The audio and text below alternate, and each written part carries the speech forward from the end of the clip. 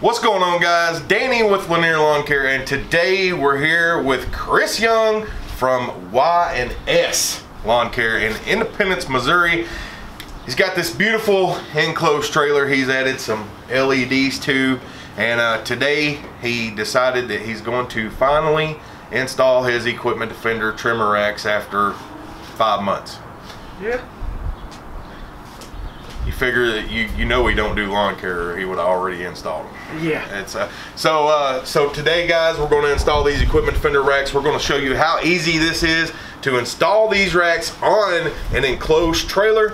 It's going to be quick, it's going to be simple, and we're going to get started. You ready? Yeah. All right, let's do this.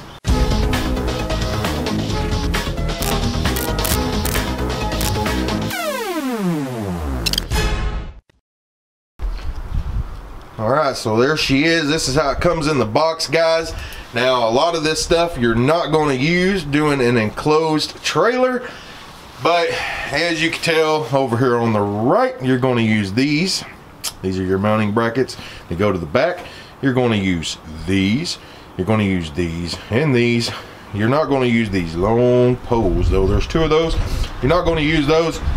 Everything else in here we're going to use pretty much. So let's get this going, get it out of the box, and show you what we're going to do.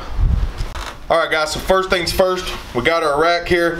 First thing we're going to do is take these brackets. There's 4 of these, and they're going to go like this, 2 on each thing. Then you've got some small boats, and then you've got some longer boats. Now your small boats are going to go in this bracket. Your longer bolts are what's going to be used to go through the back side to hold it to the wall. So let's get these put on and we'll come back. Alright, guys, so we got this installed. I will run you through the things here. So what we did is we put this bracket on first, then we put everything else on here, then we put this bracket on, and we measured from here to the back of the trim right there that we know is straight, supposedly, so that it would give us a perfect straight up and down, but seeing as though the trailer is unlevel right now sitting in the driveway, then it would give us a level with the trailer. So then we take these, you put your screws in here, then you tighten up your brackets on both of these. Then you're going to put these on the back side here, 2 of those, and then you put this bar in.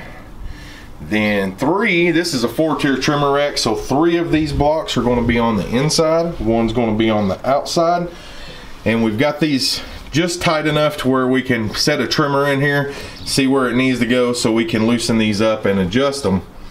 So we're fixing to put the other side on here. We're going to figure out where our trimmer needs to be and where our other piece needs to be, drill some holes for it, and we'll be good. So let's move on to the next step here. Alright, guys, so next what we did while he's putting these screws in here, next what we did is we mounted our top one up here. I'll show you that. So we got our top one, and what we did is we put it 32 inches apart, so the second stud inside this trailer over, and lined up these holes right here with the studs. Put that in, the middle holes with the studs there, and then we measured from here to here to see what it was. And then we measured from here on the bottom here, we measured from here to there to see what it was. Lined it up, got it right where it needed to be, screwing it in now.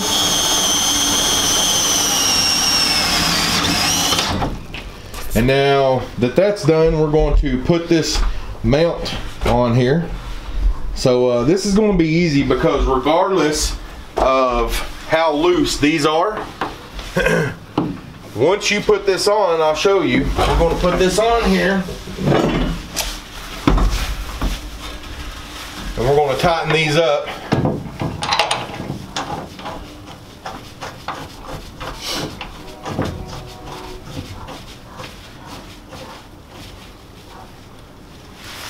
Now we're going to put the bottom one in. If I can find the screw, what I did with it, it's in my other pocket.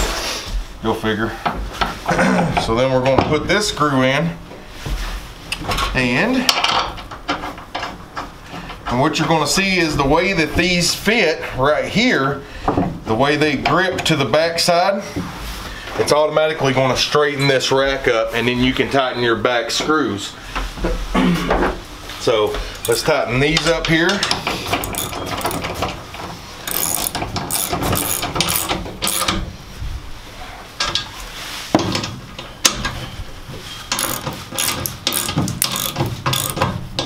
There we go. So it automatically tightens everything up to where it's not going to move up or down anymore. So you know it's in the right position. Now all we're going to do is tighten these back bolts up, this nut and this bolt, and then this set right here will be complete. Then we'll put our blocks on our trimmers and we'll set them in here. So let's get these tightened up. Now we're going to get our blocks. We're going to get one block here. And so you got these blocks. Now these blocks are real light. Both of these blocks weigh less than 6 ounces. So a lot of people say that it adds weight to your trimmer. Guys, if you've got your employees telling you that this adds weight, or you think 6 ounces or less adds weight, I have to say you're probably a snowflake and just looking for something to gripe about.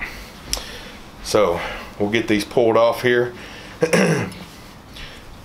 Put these on the trimmer and we'll barely tighten them up. We're not going to tighten them all the way. We're going to barely tighten them to where we know where to set them at, but we're going to snug them to where they will still move. Alright guys, we got these on where they're a little loose here, and this block down here is a little loose as well. So we'll tighten this up just a hair, just to where we can move it where we need it. So with this Stihl, I believe this is it's a 90R. So with this Stihl, we have to move this bracket right here for your strap. We have to move it down a little. No big deal there.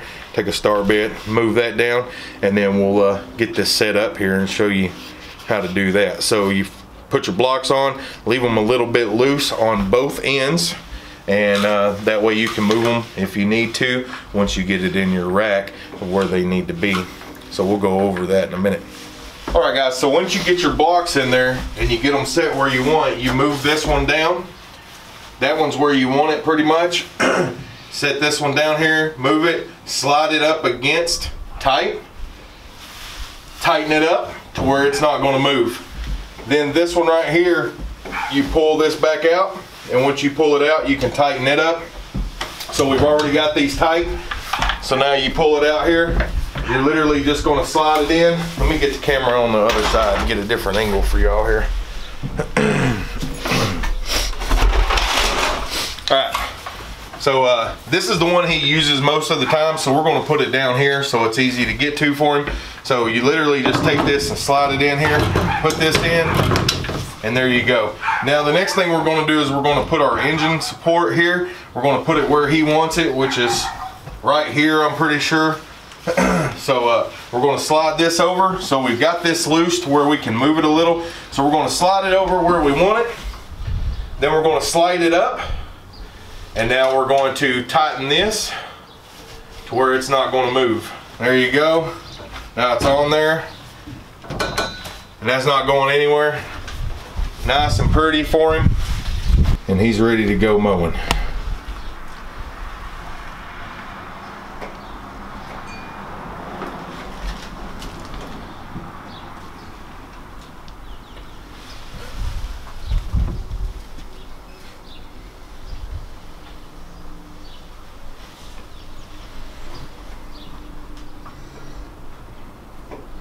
And now we can put his other trimmers up here, do the exact same thing, and he's done, guys. And then if he wants to lock his equipment, all he's got to do is turn this up here. Then you take this, push it in, and then he's got a keyed lock. So of course he'll lock it with his key there, and it'll be completely locked. Or it's already locked in the lock position now, so when he gets to his next property, do that, and he's ready to go. So that's how you do it, guys. It's real simple to do. Once again, we couldn't come back farther because he's got his trimmer spool line holder here. But if you look, it's going to be perfect. It's going to work out great, and it looks good. What do you think, Chris? Love it.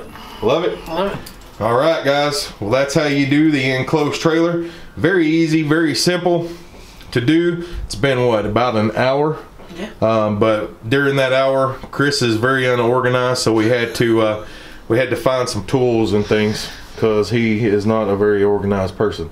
Get in there. So, all right, guys, that's the end of this. That's how that works. And stay tuned because we got a little surprise for Chris here. So y'all keep watching a minute. We'll be right back. All right, guys, he wanted to put one last item up here.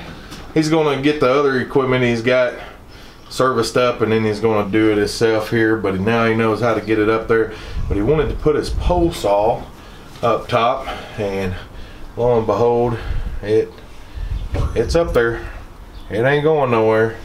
We got her sitting back there on the engine supports, and good to go.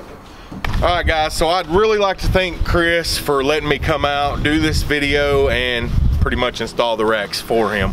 But you know, it was a great time. It's been fun. The sun started coming out and shining, so that made things that much better. But to top all this off, Chris has been wanting to get a SURECAN, and he just really hasn't had the time to go out and get one. He's been using them, what I call El Cheapos, which, hey, they work. If they work for you, that's what matters. Yep. But I've got some extra SURECANs that I wasn't using, so we decided that we're going to give him a SURECAN here and let him try that out. He said he, you know, would really like a 2-gallon, so we gave him a 2-gallon to do that. And then you know, I asked him what shirt size he was, and he said he was a 2XL, which luckily I had an extra one of these shirts. Awesome. And so, you know, we're going to give him a SURECAN USA shirt as well. Thanks to SURECAN for you know, giving me this shirt, and I've got another one, just so you know, and that I wear. So this one is just an extra one that Trent had gave me, and so there's your shirt, man, and we got you a 2-gallon gas can here too. You can try out and see if you like it. If you don't like it, then you know you can always give it back to me. Okay. And if you do like it, then keep it. You know, go buy you another one when you get a chance. Yeah. But guys, that's going to do it for this video. Thanks for watching. Don't forget to like, comment, subscribe, and we'll see you in the next one.